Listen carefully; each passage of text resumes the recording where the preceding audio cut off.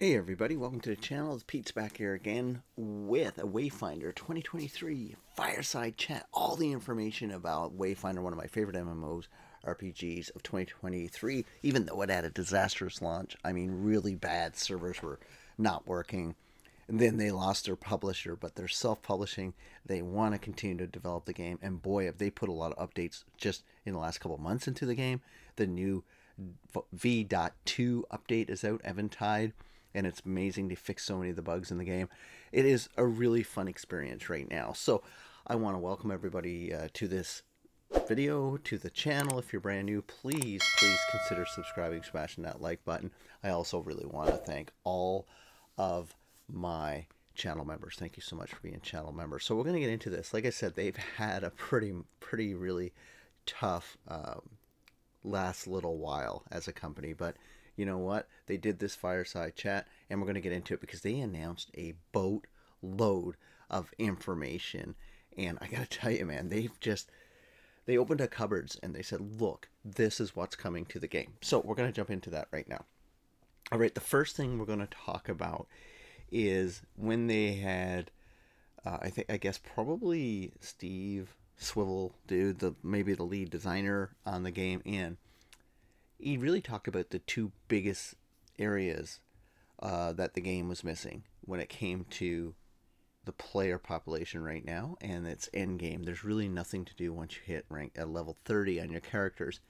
And so they're going to actually solve that by adding two major kind of common features in MMORPGs into the game. So the first one they're going to be adding are raids. Yes, raids are coming to the game. They require 6 people in the party, so the party system is going to get expanded.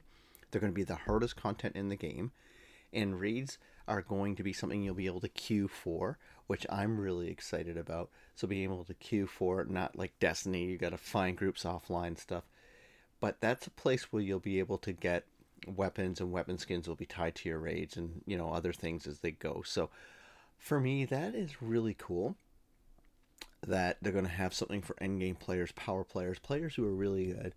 I think eventually you're going to have some type of clan system in the game, but just to organize, you know, separate groups outside of regular matchmaking.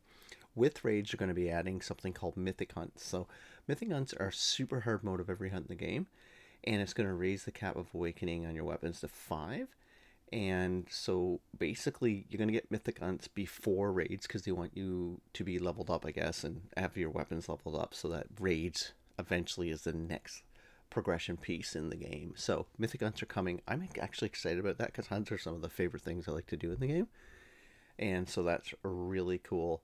So 2 major pieces of content coming for endgame players, which is awesome. Then armory levels. So armory level is going to be like huge for players who want to level new weapons. Me, not so much, because I kind of tend to stick to 1 or 2 weapons. But every time you level a weapon to 30, your armory level go up. And as your armory level goes up, your other weapons get stronger. So it's not just the ones from your class, right? So that's going to be cool. I think that's an awesome idea. And there's a bunch of other stuff talking about archetype level, miscellaneous group sizes, but they're going to be expanding zones. Yes, Frostmarch right now, it's tiny. You're going to get a brand new massive level because mounts are coming to the game. Yes, you heard it right. Mounts are coming to the game.